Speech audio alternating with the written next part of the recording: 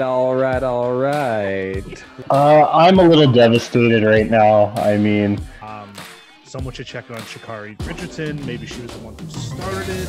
Weed should be legal everywhere in the world. I mean, listen, I'm not gonna lie. I'm not gonna watch her run. I'm not gonna watch the Olympics, period. So I don't really care that she's not there. It just sucks for her because this is her once every 4 years. She gets to make money, and still gonna go and crush the 400 relay for the U.S. They're still gonna win the most gold medals and win the Olympics and all that fun stuff. I feel like a sprinter the way I'm running around my house right now. I decided to just sit right beside the modem because this is awesome. How stupid are they? They're so stupid that they say, hey, listen, we have these rights, these amendments. We don't want to change the laws that are written. Hey, dumbass, wake up. An amendment is a change to something that was initially written, you dumb fuck.